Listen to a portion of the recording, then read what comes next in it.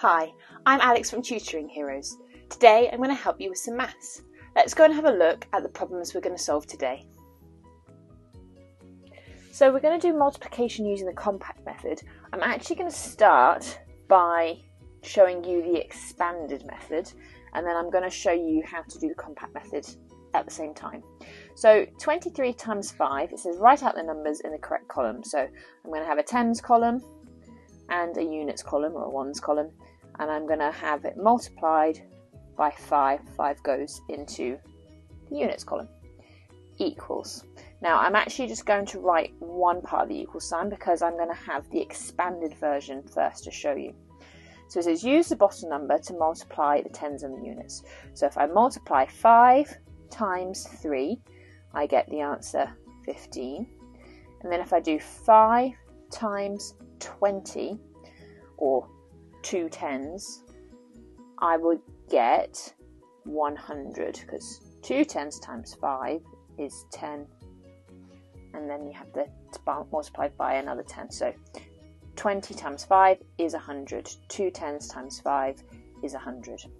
Then it says combine the totals.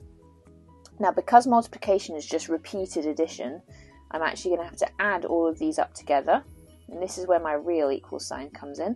5 add nothing is 5.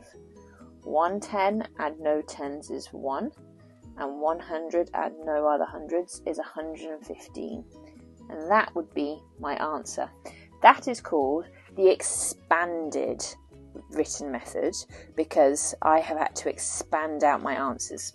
I'm going to now show you the compact method, and you're not actually going to need to combine the totals, and you're going to get the same answer. So this time I'm going to do 3 times 5 is 15, and I'm going to carry over the tens here. Now sometimes you can carry the tens up here or you can carry them underneath. That is completely fine. Different teachers show different methods. You put them wherever you want to remember them. So I always write mine underneath. Then I'm going to do 2 times 5, 2 tens times 5.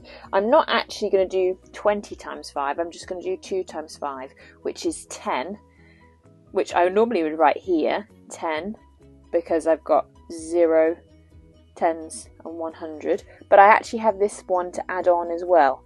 So I had 2 times 5 is 10, plus this extra tens, which is down here. So it's going to be 11.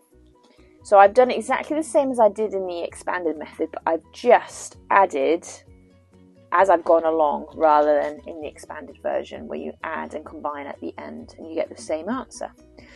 So that is using the compact method. Thanks for watching this video today, brought to you by Tutoring Heroes.